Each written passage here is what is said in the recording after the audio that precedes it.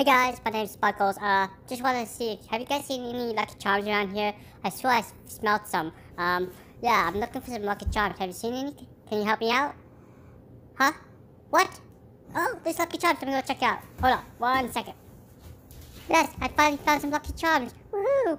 Let me just go check it out. What? Is this some sick joke? There's no Lucky Charms. What? I'm so angry right now. I can't believe someone played such a sick joke on me. I'm just a magic unicorn that want Lucky Charms. I'm gonna go in my hole to cry. Goodbye.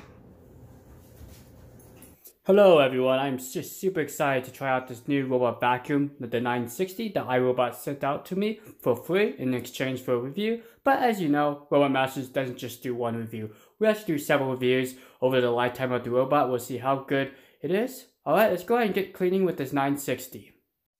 Okay, since this is the first time running the robot, it's going to give me some helpful hints to pick up the cables and cords and to move furniture if possible.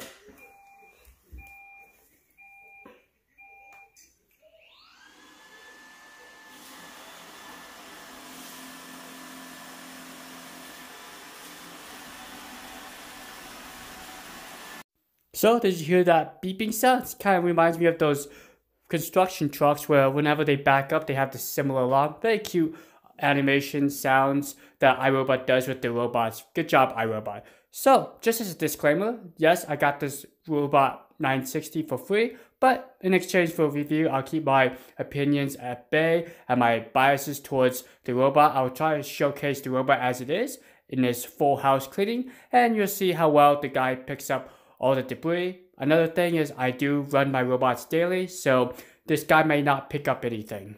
So why am I so excited about the 960? Well, the 960 has a lot of the similar features that more expensive robot vacuums that Roomba sells for a cheaper price. Also, this is kind of like the middle of the road robot vacuum. iRobot also sells a cheaper robot vacuum like the Roomba 675. Also, they sell the Roomba E5, and then more expensive robot vacuums like the I series, like the i7, and the S series, the S9. But this guy can hold its own with a really good airflow. I can actually feel it while I'm filming, which is nice because, you know, I get hot while I film, but with that nice breeze coming from the robot vacuum, it's nice. And also, the breeze shoots upwards, so it doesn't scatter the debris around.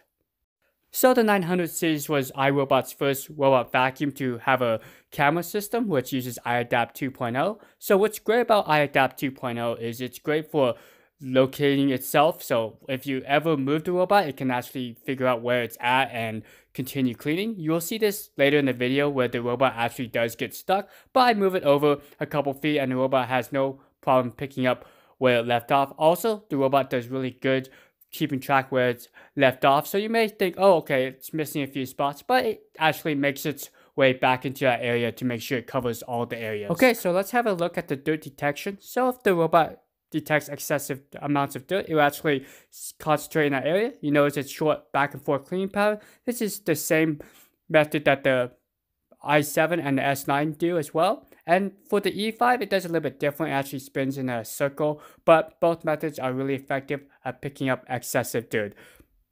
So what's also cool about this robot vacuum? Well, the robot vacuum has a 3-stage cleaning system. So it balances the suction, the agitation of the dual extractor design. Also, the side brush is nice. It spins at a really good speed. So yes, it's a downside because if it's in the open area, it will scatter the debris. But for the edges, the side brush does grab a lot of dirt and debris.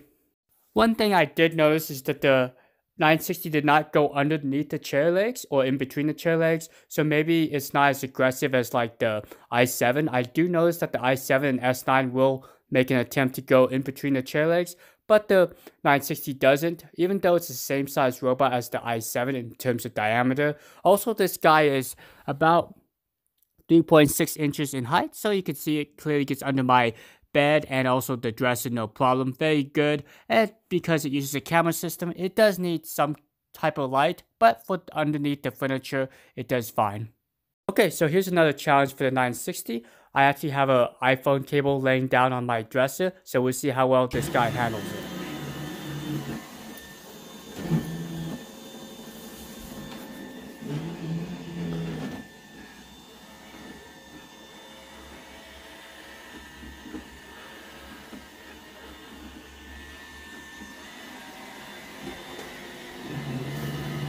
Okay, it was kind of hard to tell, but I think the extractors actually stopped momentarily to prevent the iPhone cable from getting tangled up in the extractors. But the robot did a good job freeing itself from that cable. Since this guy has Wi-Fi capabilities, you can connect it to the iRobot app, and it's a really robust app for this guy. You can set scheduling. You can also use Google and Alexa, which is great. You can tell the robot to start. You can tell the robot to stop. Also, you can tell it to go back to its dock. The app also provides a very detailed cleaning history, so you can see where the robot reached. Also creates a map, so you can see exactly where the robot went and it didn't go. So here's where the robot kind of get hung up on my bar stool chair legs. It's trying to back up.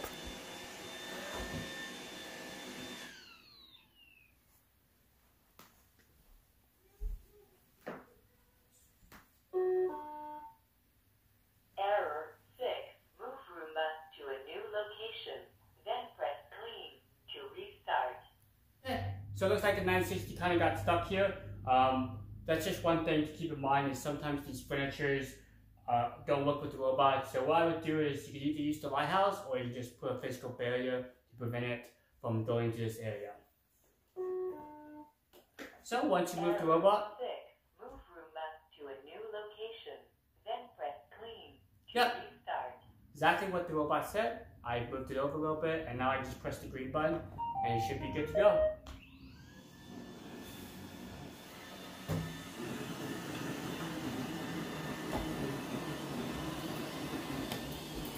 Okay, so it looks like the 960 is back on track. Even though I physically moved the robot about a foot or so, it had no problem figuring out where it's at and continued cleaning. So the robot will finish up in the living room area, then it will go back to my bedroom and finish up one spot it missed, and after that it will call quits and the cleaning job is done.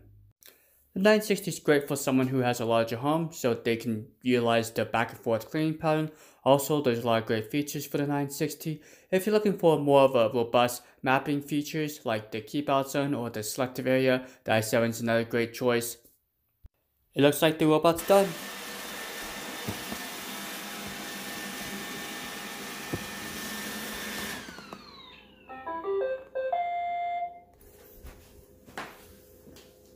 Okay, I'm going to show you how much did the 960 picked up. Looks like it did the entire house.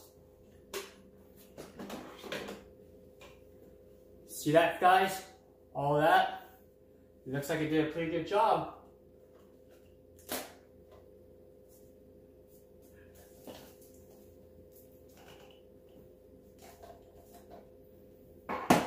Alright, so if you like this type of video, please smash the like button.